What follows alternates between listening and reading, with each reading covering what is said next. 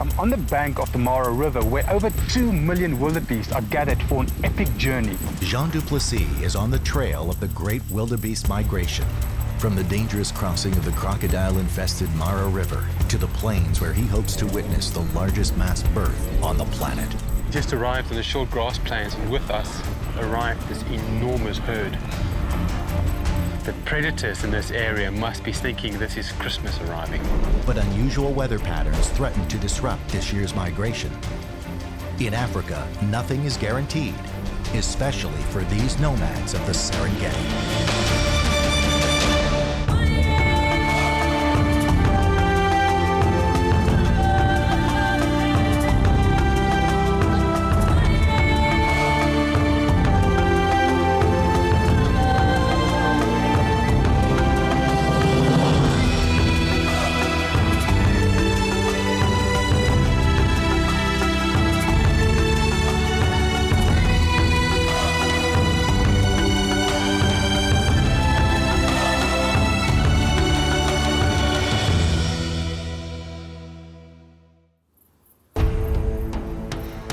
It's one of the last great wildlife habitats on Earth. At over 30,000 square kilometers, this vast and diverse ecosystem stretches from the Masai Mara in Kenya to the active volcanic highlands of the Tanzanian Rift Valley. It is home to 70 species of mammals. It's a World Heritage Site, and it has been named as one of the greatest natural wonders on Earth. This is the Serengeti.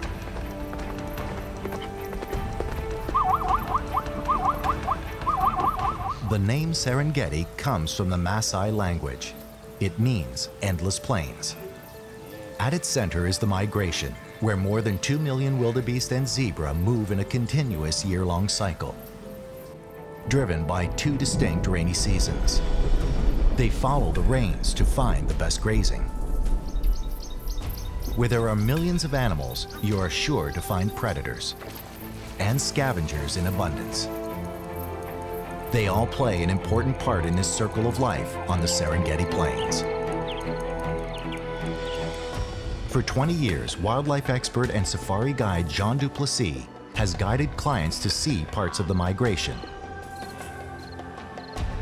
Now he plans to follow the wildebeests from the north to the short grass plains. That's where the females will drop their young in the largest mass birth on the planet. But it all starts with an incredibly treacherous river crossing. I'm on the bank of the Mara River where over 2 million wildebeest are gathered for an epic journey, traveling more than 500 kilometers into the southern Serengeti. That journey starts now in the Serengeti. What drives the migration is rain. For the past 3 months, the rains have stayed in the north. But come October, there is a change, and the storms begin to move south, triggering an instinct in the wildebeest to move.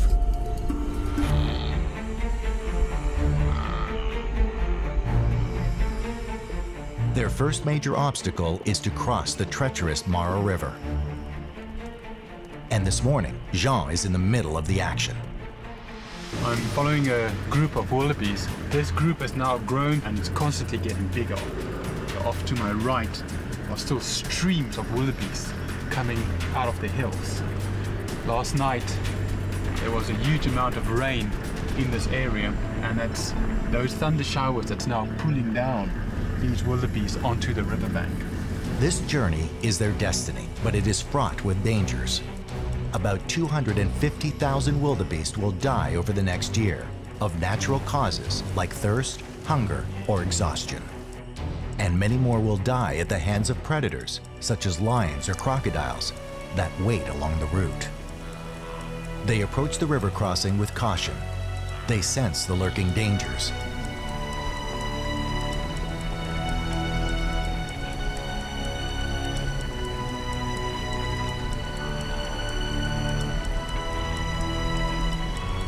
But their instinct to move is stronger than their fear.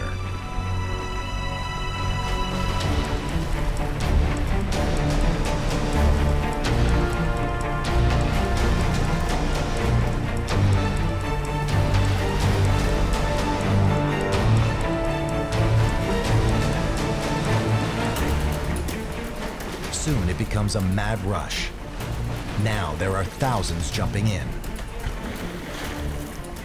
There are over 2 million wildebeest and zebra. It will take several weeks at many different crossing points before they have passed.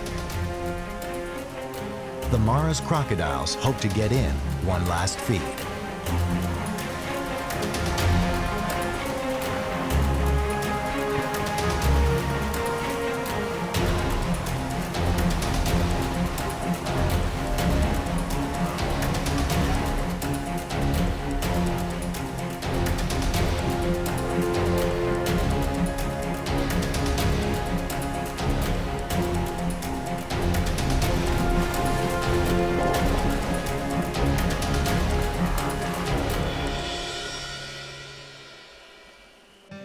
This was amazing.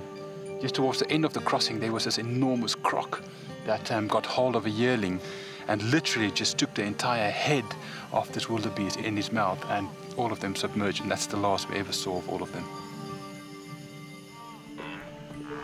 The wildebeest migrate between two grassland areas, the Masai Mara in the north where they mate, and the short grass plains in the south where they give birth.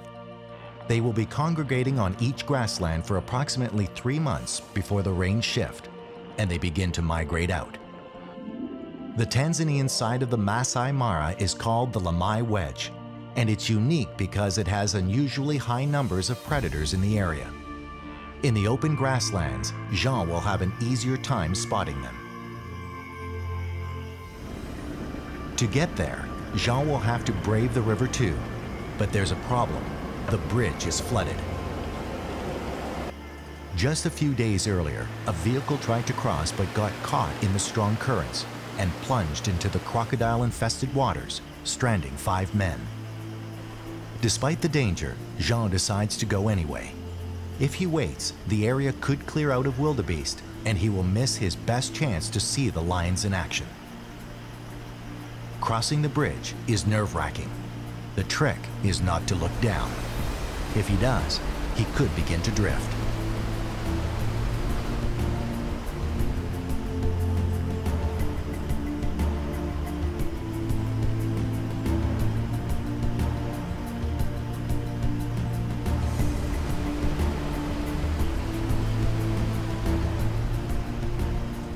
Jean's experience serves him well. He makes it safely across to the Lamai Wedge. When looking for lions, the easiest way to find them is to look for these clearings in between the herds of wildebeest. This time of the morning they would more than likely be moving, or they already be on the kill.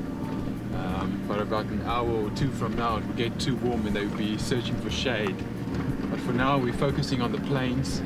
I would get to a bit of elevation and then scan with binoculars and see if we can pick them out. Wildlife expert and safari guide Jean Duplessis is in the northern section of the Serengeti following the wildebeest as they migrate around the massive Serengeti ecosystem. It's October, and the herds are in the midst of dealing with their first and biggest obstacle, crossing the Mara River, where slippery rocks, rough currents, and crocodiles are some of the deadly obstacles that will claim thousands of the animals. The wildebeest that make it across will continue south and to the next phase of the journey, the largest mass birthing grounds on the planet. And Jean wants to be there to witness the births. Before the migration moves, Jean wants to observe predator behavior. The best place to see this is in the area north of the Mara River, known as the Lamai Wedge. As the millions of wildebeest cross the Lamai, large predators come out in force. When looking for lions, the easiest way to find them is to look for these clearings in between the herds of wildebeest. But for now we're focusing on the plains. I would get to a bit of elevation and then scan. This time of the morning they would more than likely be moving, or they already be on the kill. Jean is looking for one of the clear signs of a kill, birds of prey circling above the Serengeti.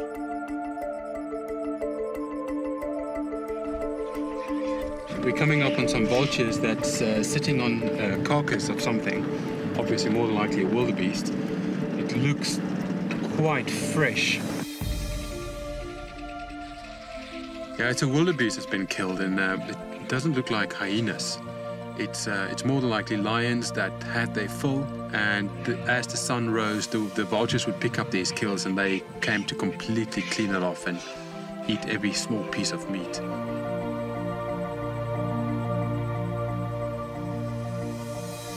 With wildebeest kills scattered everywhere, Jean takes a closer look to see what he can learn about the predator behavior in the area. What I'm seeing here is a clear indication of predators that's not very hungry. One can see that a very small part of the rib cage has actually been consumed. Nice signs of hyenas chewing this off, but also not hungry hyenas, because had they been hungry, they would have eaten this entire rib cage. Just as for a hyena, it takes no effort to consume thick bones such as this. Other things that point out to me are the skin that remains, the legs, and generally when there's huge competition for food in an area, hyenas would come in and grab a piece of leg and would run off. So the entire carcass would disperse over a very big area. So this points out to me that there potentially wasn't a lot of conflict around this carcass because animals are not hungry. There's food all over this system.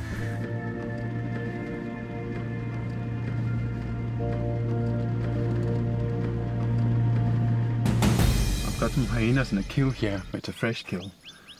They're all kind of feeding quite ferociously. There's about 5, 6 of them, and a lot of them are still kind of pups. What's very interesting is there's a silverback jackal that's constantly darting in and trying to take a bite, but these hyenas are having none of that, and they tend to kind of chase him off. But a little bit away, it seems where the actual kill happened, there's some skin and pieces of meat lying around. There's a big group of vultures there, and the jackal is also focusing. There he's coming in now. Yeah, he's getting his head right between the legs of the hyenas. It's an extremely brave act for something so small, because it will just take one bite of a hyena to kill him. They tolerate him up to a certain point, and then there's this half-hearted attempt of chasing him away. And, you know, he would just kind of scatter away a couple of meters and then come back immediately again. And there was one incident where he grabbed a big piece of skin, and I think that was enough for the hyenas, and then they chased him around the bush a couple of times. Interesting, these hyenas will consume most of that carcass. They've got incredibly powerful jaws, huge carnassial teeth, where when lions would feed on the kill, they would not eat the bones as much as hyenas would do that, and most of the rib cage is already gone. There's so much food around. They are fat, very, very well fed, and they must eat once or twice a day. And you know, it's easy for a hyena to go 3 or 4 days. This is definitely not out of hunger. It's purely out of greed. Not all the predators are hunting wildebeest. Jean comes across another resident of the Lamai Wedge, a smaller species of the cat family. There's a serval cat here. You can see it moving over there now. It's very, very well camouflaged, but you kind of just see its back moving through the tall grass. Here I came round a corner, and there's a open clearing in between all of these wildebeest that indicated for me that there's a predator around. Now I don't think this single serval created this clearing to possibly some lions around, but this serval is down in a drainage ditch. He's clearly out hunting, and in these grasslands they would be after things like mice and birds, and they've got an incredible leap, so they will have grass birds shoot up into the sky, and they pretty much follow them up and take them out of the air. Jean pushes on. He's working his way up through the plains along the boundary of the resident pride's territory. There's a lioness in a rocky outcrop in front of me. This is the perfect place for a pride of lions to be hanging out on these plains. It's first of all shady, but it's also a great natural observation point. And I'm just trying to, it's extremely rocky, so I'm just trying to get a bit closer and see what they are up to. There they are. They are quite relaxed. These must be very well fed lions. The flip side, of course, is when the migration moves out and the grasses are tall, it is extremely hard for lions to make a kill. She's lying down. This is an old female. I can see her ears are all tatty. Very dark black nose. I actually see two of them. No, it's also a female. She's a bit younger. It's getting towards midday, and Jean is not seeing any predators on the hunt. In this heat, it's likely that the predators are doing their hunting early in the morning when it's still cool. So Jean decides to go back to camp and start again early tomorrow when he hopes the lions will be on the prowl. So he heads back across the still flooded bridge to camp for the night.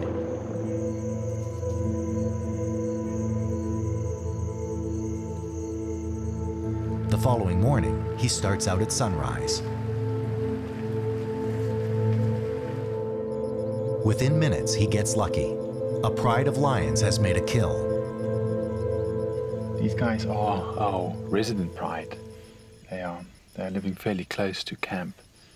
And they must be the most fortunate lions in the Serengeti at the moment, having their entire migration moving through. Every wildebeest in the area kind of move past here on these shorter grass. So the only thing they need to do is just lie up in this drainage area. And it's literally littered with carcasses. And they are the carcasses for wildebeest right now. Right now it's only the cubs feeding. There's quite a few cubs, 2 different ages, around 4 to 6 months.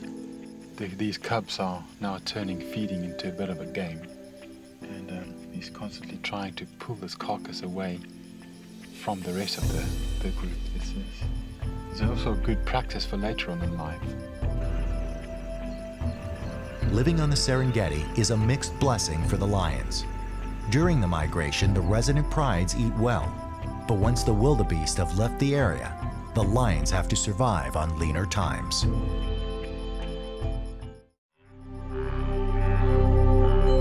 The never-ending cycle of the wildebeest migration on the Serengeti is a story of instinct and survival. Wildlife expert and safari guide Jean Duplessis has been watching the most spectacular part of the journey, the mass crossing of the Mara River. As deadly as predators are, the river poses a greater danger to the wildebeest. Its fast-flowing currents can sweep a wildebeest downstream, or if the herds choose a bad crossing point, hundreds of the animals can die. Jean is with a herd in trouble. This is like worst case scenario. This is a very bad place for them to cross.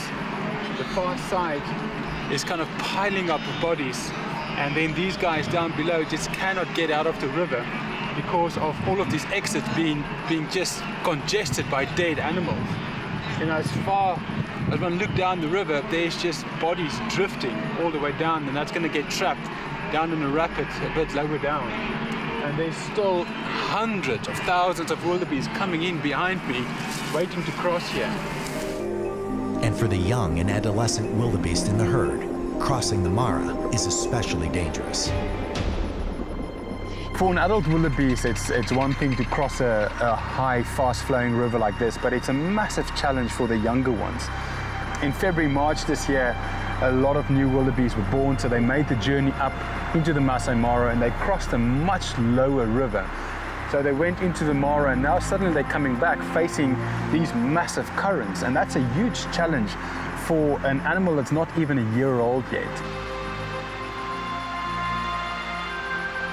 The majority of the carcasses that I can see here are actually yearlings, of these young ones that just could not get through this deeper river.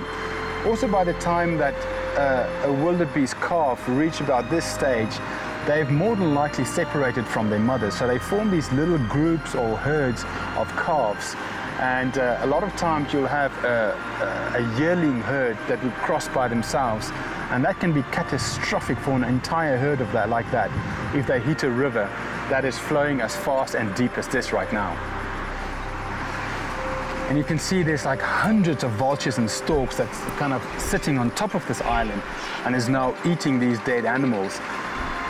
These vultures are the cleanup crews of the Serengeti, and without them it would really just be a mess of rotting bodies.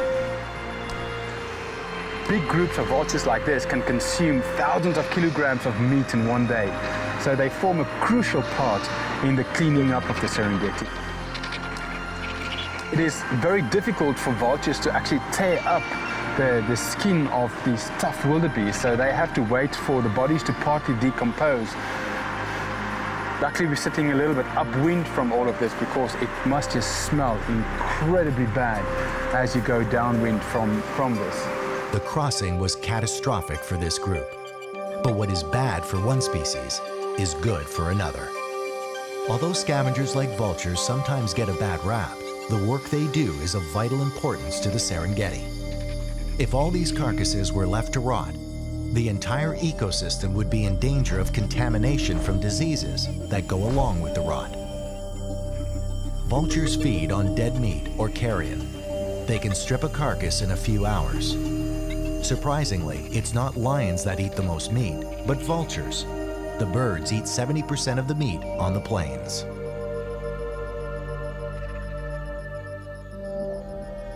There are 5 different kinds of vultures on the Serengeti. These are the Ruppel's griffon vultures, identified by white streaked feathers and yellow beaks. These vultures don't make their nests in trees, they lay their eggs on cliffs.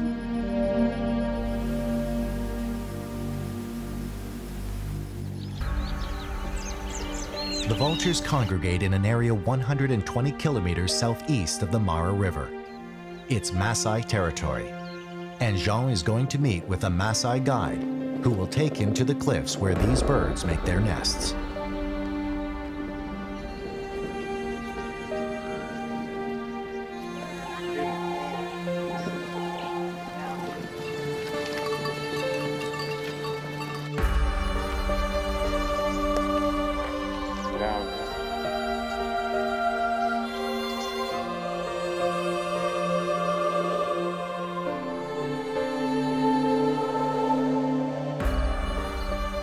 This gorge is called Okarian Gorge, and this is one of very few breeding sites for these Ruppel's griffon vultures.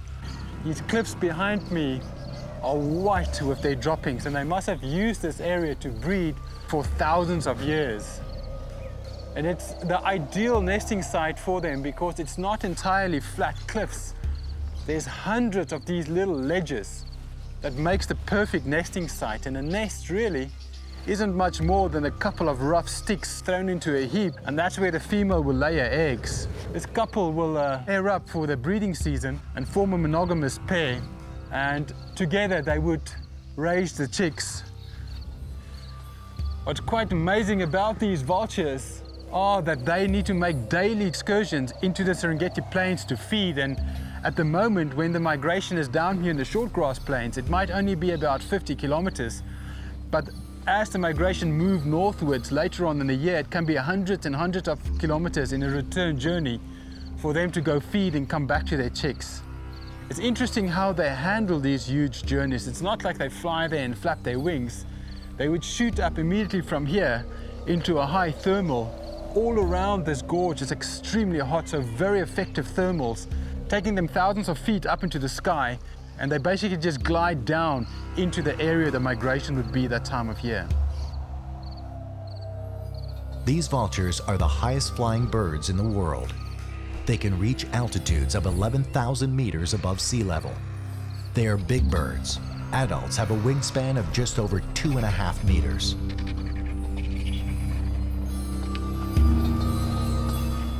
This huge amount of vultures around, there's feathers lying all over this gorge, and I picked up 2 here. This one here is a secondary feather, and this is a primary. These primaries are going at the edges of the wings, and that's what creates a lift for the bird when they flap their wings.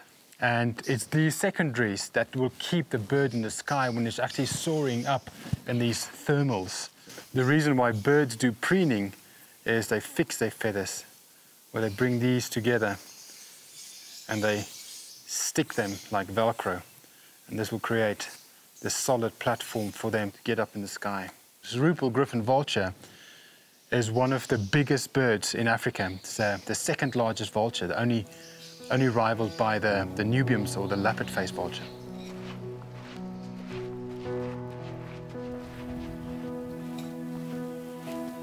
This is now where the gorge narrows, and when there's flash floods, this must be pretty deep.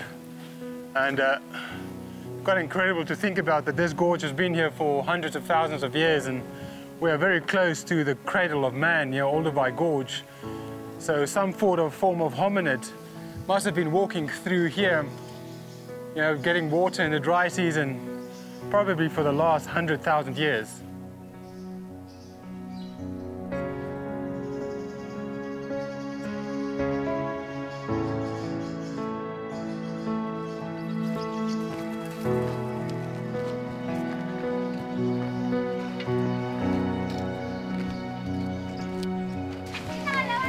I'm quite a bit up into the gorge now, and this is one of the main reasons this gorge is so important for the Maasais. There's almost year-round water in the form of these pools and puddles that they can bring their livestock in to drink from. But they're also collecting this water to now take back to the village. This is pretty much the main purpose of a donkey, is that they can carry water out of such hard places down to the village. Apparently this water up here is more for human consumption, and the water down below will be for donkeys.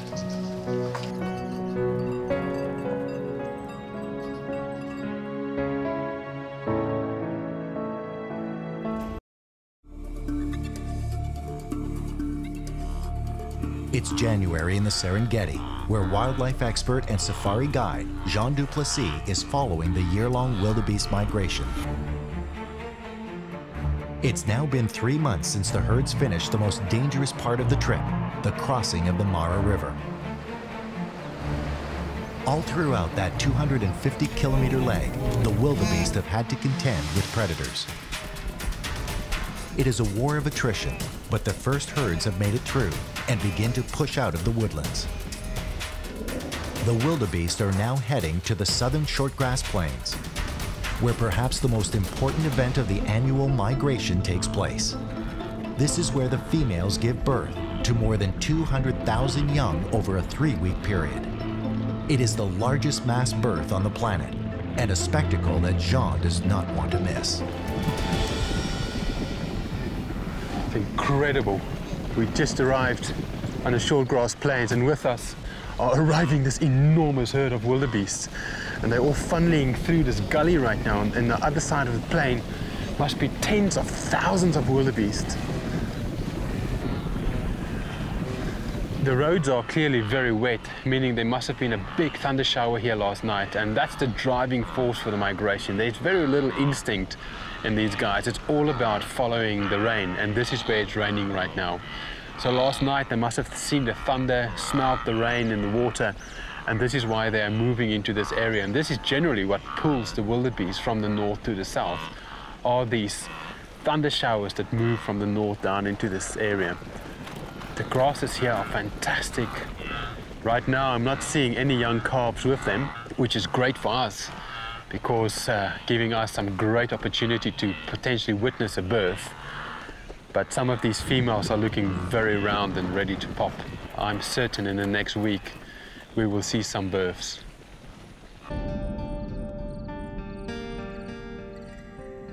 Now, just being on the shortgrass plains does not guarantee Jean will be able to stay with the herds. There are millions of wildebeests, but they can move fast. The entire wildebeest herd can completely vacate an area overnight. There are some parts of the park that are off limits to tourists, including Jean. If the wildebeest go into one of these areas, Jean would miss the entire calving season.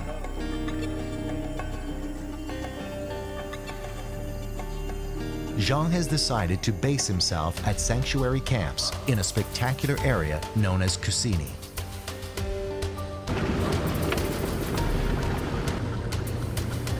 From the camp, he'll have the perfect vantage point to keep his eye on the migration. Its central location should keep Jean in striking distance when they begin dropping their young. But even the best thought-out plans are subject to approval by Mother Nature. Today, things are not looking good for Jean. A massive storm is rolling in, fueled by a tropical storm off Tanzania's coast.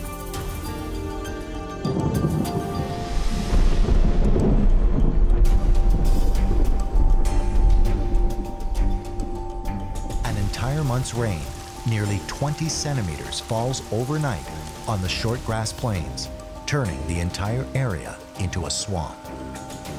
The rains have triggered the herds to move again, but the heavy dump has created a major problem. Reports say the roads are impassable and that vehicles are stranded all over the plains. If he waits, he could lose track of the herds. So Jean decides to brave the conditions.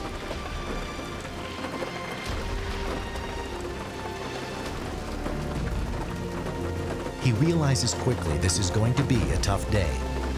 Jean is driving on black cotton soil, which behaves a lot like ice.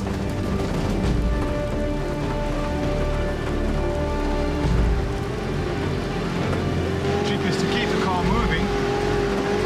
If he stops, he won't have the traction to get moving again.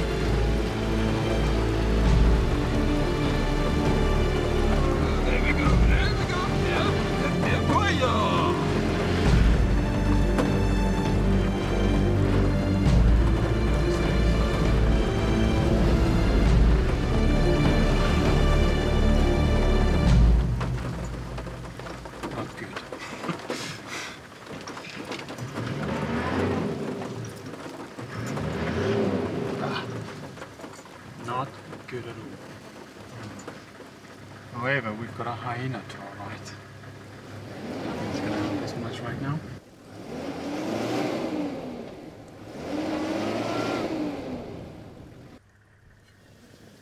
Next thing is to try and dig out these pockets so we can make ourselves a little bit of a runway to get out. Ideally, it'd be nice to find some wood to now put in front of the tires, and we just need to get moving again and get that momentum.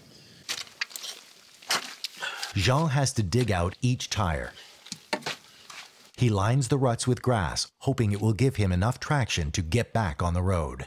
And I think we'll just stick with the motto of momentum.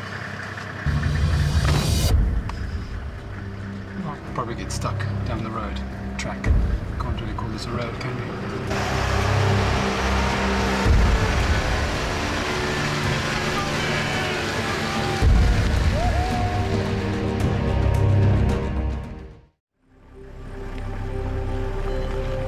Wildlife expert Jean Duplessis is following the wildebeest herds as they travel through the Serengeti on their year-long migration.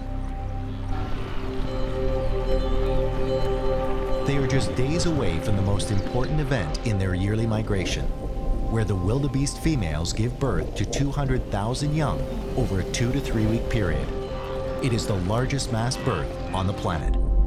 A massive rainstorm swept through the area, flooding the short grass plains. With the rain, the wildebeests have moved out. Jean is in an area called Moru Koppies, where he hopes to see the mass births. While he waits for the advancing herds to arrive, he has time to explore the area's unique geology. This area is known as Moru Koppies, and the word koppie is really a Dutch word that refers to these rocky outcrops. That's such a prominent feature all around us.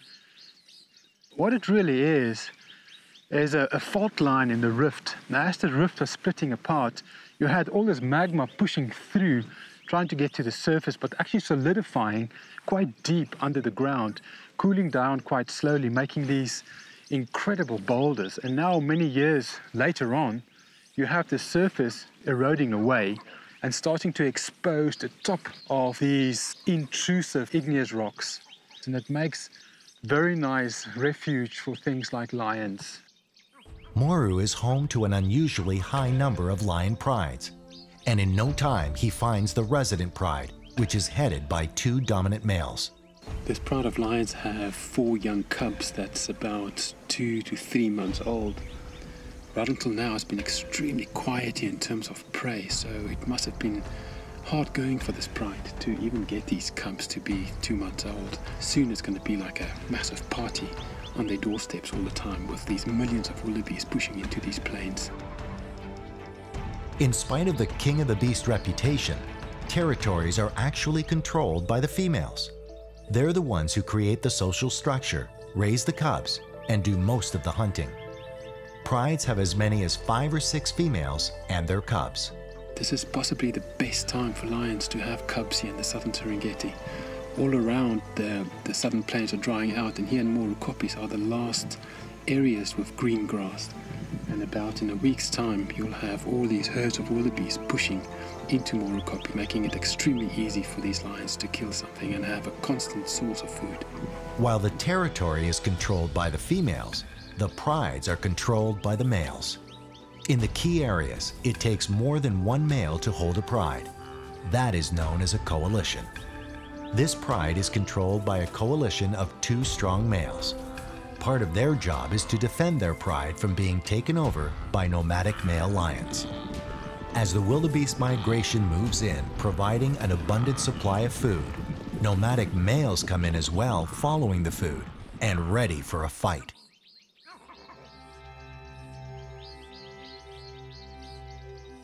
Males are forced out when they're about 2 years old.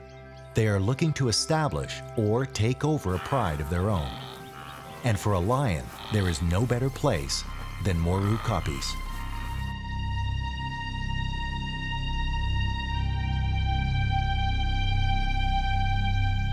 The following morning, Jean is out early and immediately finds a serious threat to the resident pride. I just came across 3 nomadic male lions. They seem to be about 3 years of age. They've got a scruffy, smallish mane, but they are huge in body. And they obviously made a kill last night, and this guy is carrying his dinner. It's a wildebeest. No, it's a young zebra. Yeah, it's a small zebra. And what's interesting is that when there's 3 and more males together in a collision, that they will always be related. So they are definitely brothers, and even when you look at them, they seem to be exactly the same age, same size manes. Usually, a 3-year-old male is too young to challenge the dominance, but Jean thinks this trio is ready for a fight. Already by walking around like this in the open is brave. A nomadic lion, theoretically, is always sneaking through the territory of a dominant male somewhere. And that dominant male is constantly looking out for guys like this to come and beat up. Generally, a lion will be dominant in a pride when it's about age 5 or 6 even. But 3 big brothers like this will more than likely be able to overthrow all the males in the pride when they are only 4, 4.5. These guys are so powerful that they might dominate a couple of prides of females, especially like an area like Morukopis, where you've got so much diversity in landscape. There's quite a few prides of females in a fairly small area, and they can quite easily become dominant over 2 or 3 prides of females, making them, of course, very powerful. It's rare in the Serengeti that the male lion gets much older than 10, at a push 12, and it's quite common that a lion in a zoo can reach age 20, 25. There's even a lion in Germany in a zoo that's age 40. But out here in the wild, where they need to really work for a life, that cuts a few years off their lives.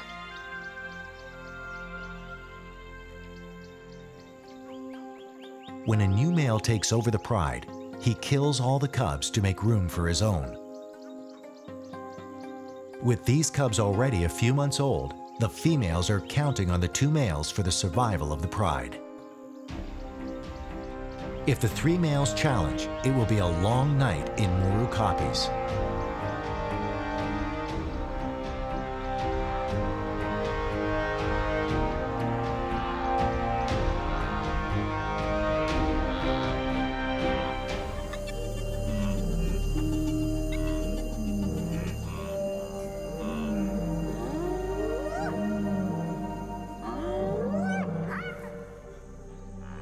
After a noisy night, Jean heads out before sunrise. He's greeted by an incredible sight. Where did they come from so quickly?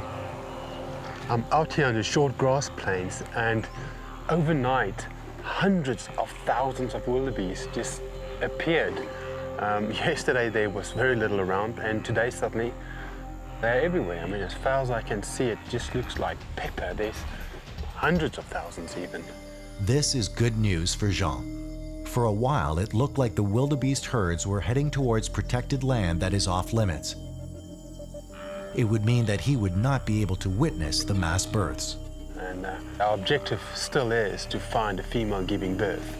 Right now, there's no calves around, which is a very good sign for us, because once the calving starts, it's a very rapid process, and these females will all be dropping their calves to, I guess, flood the market. There would just be too many calves or predators to take advantage of. Jean is not the only one out cruising the herds. He finds the dominant male lions, but by the looks of them, there was an epic battle during the night. They are both beaten up quite badly. The one had a real messed up eye, and the other one had quite a bad limp. They may look badly injured, and they've lost a lot of fur around their manes, but they seem to have won the fight against the nomadic males. If a dominant male will get injured in a fight, you know, he's extremely fortunate to be dominant inside a pride, because these females will continue to hunt and he can benefit from their efforts and the food that they catch.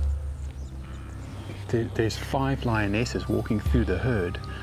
There's this kind of classic lion hunting behavior in the migration, as they are looking for anything that might be injured that's just easy pickings, and it's almost like, why expel any energy if you don't have to? We're in the calving season, and generally female wildebeest will give birth before 10 o'clock in the morning, and obviously when that baby is born, it's very, very vulnerable. So these lions are kind of fanned out. I'm certain they're either looking for a female giving birth or a young one that was just born.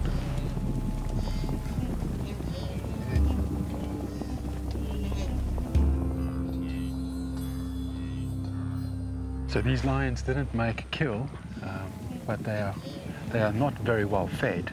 So they will definitely have to hunt within the next 12 hours, probably later this afternoon when it cools down again. And I suspect now they're heading into one of these koppies where the wildebeest will also need to drink during the day. And they're probably going to lie up there and hope for a better chance later. Wildlife expert Jean Duplessis has been following the great wildebeest migration since October, when the 2 million animals made their deadly and dangerous crossing of the Mara River, where thousands died.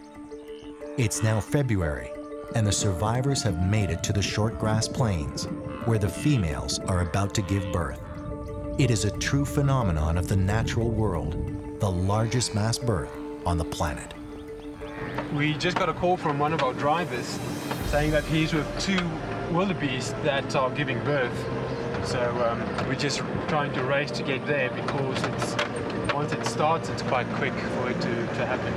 It's interesting that wildebeest will only give birth up until about 10 o'clock in the morning, because the baby will need the rest of the day to get strong to be running by nightfall and escaping predators. Jean makes it to the area where his guide and clients have a front row seat. We just passed a female with her leg sticking out of her, so there's a birth about to happen.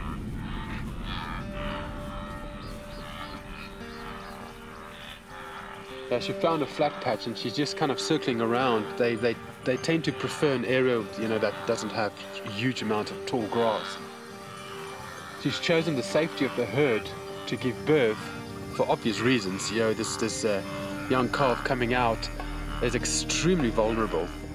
Hyenas, lions, and all kinds of predators are out on the prowl this time of the morning, and they are keeping a watchful eye out for something just like this.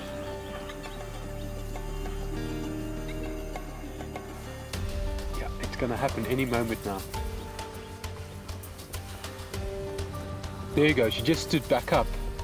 And yeah, that's like having gravity help her, but then there the baby drops. Incredible, she's just coming around sniffing on the baby now. It's amazing how quickly this all happens. Yeah, it's about 5 to 10 minutes now, and the baby is starting to move around a bit more, and it's kind of trying to stand up, pushing it up on its hind legs, but very off balance still. You know, this young guy will be ready to go in the next 5 minutes. You know, 10 minutes later, ready to run with his mom, because now hyenas are really watching out for young calves falling over like that, and they would be here in a flash if they can see it.